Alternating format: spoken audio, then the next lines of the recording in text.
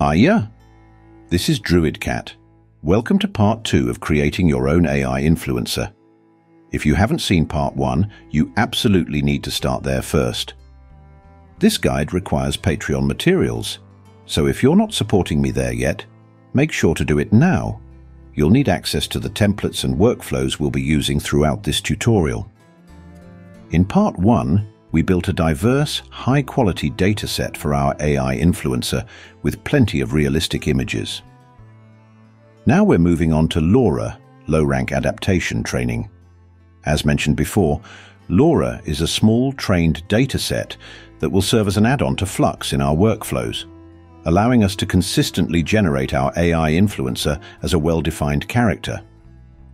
Our main goal is to achieve consistent appearance across all generations, with the primary focus on facial features, while allowing clothes, poses, and hairstyles to vary naturally. In our example, the hairstyle won't change much since we didn't implement various hairstyles in our dataset, but I encourage you to include different hairstyles when creating your dataset, as shown in part 1. Step 1. Head over to Runpod and log into your account. If you don't already have one, create it. Select Deploy Pods and switch to Community Cloud. For training, an RTX 4090 will work perfectly. Choose the Flux Gym template and make sure it's the exact version I recommend. Before deploying, adjust the disk space. In Edit Template, increase the container disk to 50 GB and the volume disk to 90 GB. This is essential because the default configuration doesn't allocate enough storage for the Flux model. Once that's done, click Set Overrides and Deploy on Demand. While waiting for the pod to install, here's a fun fact. Did you know cats are the ultimate multitaskers? They can stare out the window, nap, and judge you all at once. Maybe we should train them to help with LoRA datasets next. Step 2. Once your pod is up and running, hit Connect and open port 7860 to launch Flux Gym. From the drop-down menu, select Flux 1 Dev 2 Pro Single, which is fine-tuned specifically for LoRA training. Remember, LoRA's trained on Flux only work with Flux. Models like SDXL aren't cross-compatible, so always match your base model correctly. We're using Flux because it delivers outstanding realism and detail. Name your LoRA. This can be the name of our influencer. In second tab, we got a trigger word. Let's place a custom word here. Avoid spaces in the name and make it unique. For instance, you could use something like Lyra Influencer. This ensures your LoRA won't conflict with any existing elements in the model. Set VRAM to 20 GB and resize dataset images to 1024. This matches Flux's native training resolution. Step 3. Drag and drop your dataset images into the dataset column. Use Add AI Captions with Florence 2 to automatically describe your dataset. This step ensures the AI accurately distinguishes between constant elements, like your influencer's face, and variable ones, such as clothing, hairstyles, poses, or environments. Adjust repeat train per image and max train epochs. While you can leave the defaults, I recommend training between 1,000 and 2,000 steps for optimal results. Too many steps can lead to overtraining, where your influencer starts looking too similar to the dataset images. Finally, set sample image prompts to generate sample outputs every 300 steps. We need to separate them by pressing the Enter key. This helps you monitor progress and ensures you're on track without overtraining. I've entered 4 example prompts in various environments here. As a result, the system will generate 4 sample images every 300 steps. This allows us to roughly track the progress of our LoRA training and see how the model evolves over time. We'll set the total number of steps to 2,400 for this example, which is more than necessary. But it serves as a demonstration and an experiment to show how the process works. If you want to reduce the number of steps, you can adjust repeat trains per image or max train epochs. For now, we'll leave it as is and generate 4 sample images every 300 steps to monitor progress. The last step before starting the training is to publish your LoRa. Go to the Publish tab. Here, you'll need a Hugging Face token.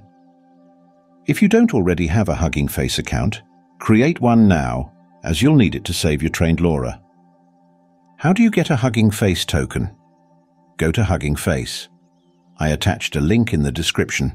After creating your account, click on your avatar, then select Access Token from the drop-down menu. Choose the fine-grained token option, give it a name, it doesn't matter what you call it, and copy the token. Paste it into the appropriate field in the Publish tab. For security reasons, I won't share my token here. Keep your tokens safe, as they should never be exposed to the public. In the repository name field, enter the name of your influencer or your LoRa. This will help with easy identification later. Set repository visibility to private, as this will likely be something you'll work on personally and don't want to share publicly. Step 4. Return to the Flux Gym tab, and now everything is ready.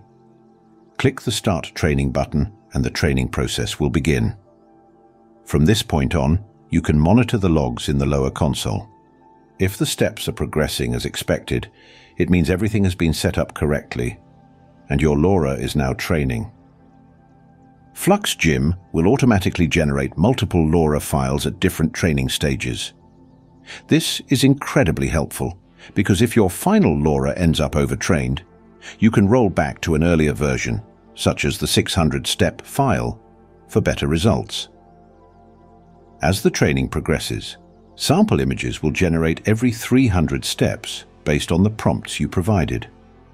These snapshots let you monitor how well your influencer is developing. Look out for signs of overtraining, such as images that look too similar to your dataset or repetitive poses. Step 5.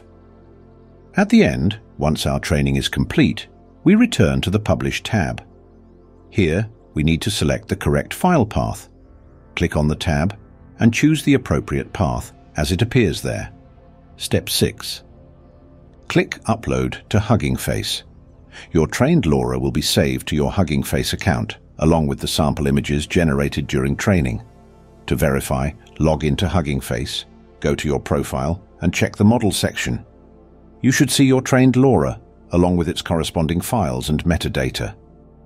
Download the file, which will be named something like lyra.safetensors, and keep it handy for testing. Step 7. Once your LoRa is uploaded and verified, it's time to clean up. Go back to Runpod, click Stop Pod, and then Terminate Pod to free up resources and avoid unnecessary charges. Don't worry, your LoRa is safe and sound on Hugging Face, so you won't lose your hard work. Step 8. Deploy a new pod on Runpod. You can use an RTX 4090 or even an RTX 3090 for this part. Select Change Template and choose my Patron-exclusive template with preloaded Flux workflows. If you haven't supported me on Patreon yet, now's the perfect time. You'll gain access to these ready-to-go tools that make testing effortless. Once the pod loads, open the 2 required ports, 3020, 8888, Jupyter Notebook. Step 9. In Jupyter Notebook, navigate to your file system. Open the folder comfy.ui. Go to Models. Enter the LoRa folder. Drag and drop your trained LoRa file into this folder. Once uploaded, return to ComfyUI and open the Workflows section. Step 10. Select the workflow text-to-image with upscaler and analog photography filling. This workflow will automatically generate an initial image based on your prompt, upscale the image for higher resolution, add analog noise to enhance realism. In the Load LoRa node, select your LoRa from the drop-down list. If it doesn't appear, refresh your browser. Step 11. Input your prompts to describe the influencer you envision. Get creative. Include details like the environment, mood, style, or specific traits. For example, the workflow will generate 4 images, but focus on the final one, which will be upscaled and refined. The analog noise adds a subtle touch of realism, making the output feel like a professional photograph. Step 12. For advanced testing, open the Flux tools: In-Painting, Out-Painting, Depth, Canny, Redux, Workflow. This workflow offers powerful customization options. You can use Out-Painting to expand your image, perfect for adding larger environments like beaches or forests. Apply In-Painting to fix or change specific elements, such as altering the influencer's outfit or hairstyle. Use Canny to preserve structural outlines while applying changes. Experiment with depth maps to make broader adjustments without focusing on outlines. Let me briefly explain what each one does. First, enter your prompt in the Setup section. For example, Canny modifies your image based on its outlines. To illustrate, I used a sample image of a cat. Canny transformed the picture while preserving the structure of the original, creating a new but similar composition of the cat. Now we'll upload an image of our influencer, input different prompts, and generate an expanded version of the image. Using Outpainting, we'll extend the area of a beach scene.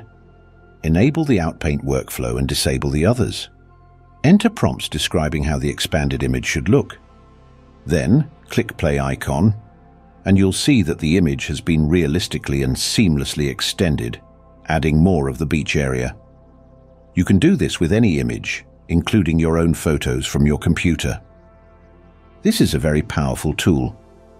Additionally, the workflow includes a depth map option, which works similarly to Canny but is slightly less precise, which is good in many cases. The same workflow also includes In-Painting, which lets you modify specific parts of an image. By selecting Open in Mask Editor, you can paint over areas you want to change, such as replacing or enhancing specific details. Efficient results. It's perfect for experimenting and creating something new on the fly. For example, in the In-Painting workflow, I demonstrated how to change the influencer's dress.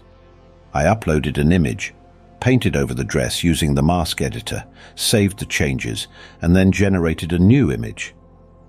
The result was exactly as described in the prompt, the influencer wearing a different dress. You can also quickly generate images using Text-to-Image Turbo if you want fast. Now, it's your time to play. I highly recommend experimenting with other LoRa's, such as Copac's Realistic Dreamlight or Flux Realism. Once you're satisfied with the results, save your creations. I explained this already in part 1, how to do it effortlessly and fast. Remember to stop the pod and terminate it when you are done. Congratulations. You've successfully trained and tested a versatile AI influencer. This method goes far beyond basic one-image training, giving you the tools to create high-quality, adaptable characters perfect for social media, branding, or creative projects. Don't forget to hit that subscribe button and join my Patreon for exclusive templates and workflow access. Need personalized guidance? I'm on Fiverr. Whether you're building the next virtual celebrity or just exploring AI creativity. Direct message me for one-on-one sessions where we can dive deep into your specific project needs. Remember, practice is key, so experiment with these workflows, push boundaries, and let your creativity flow. See you in the next adventure. Hey!